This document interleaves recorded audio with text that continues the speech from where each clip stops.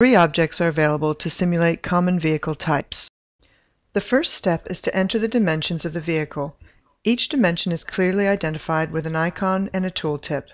You can work with either metric or imperial units.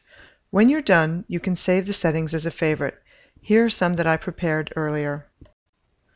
The next step is to set the turning radius. Depending on your source data, the term turning radius may refer to the path swept by parts of the vehicle extending beyond the front axle, or it may mean the radius traced by the outer front wheel. Set the turn angle and the distance to extend the tracking curves beyond the turning circle. Allow ample side clearance for variations such as weather conditions, driver skill, and oversized vehicles. On the appearance page, set pen colors, line types, and fills.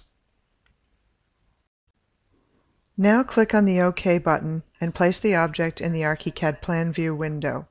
In Floor Plan, you can control the turn angle using a dynamic hotspot.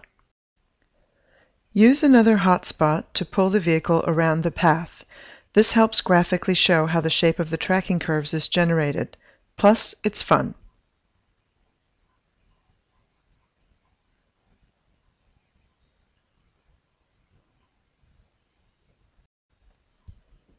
To hide the vehicle symbol, set the vehicle outline pen to 0.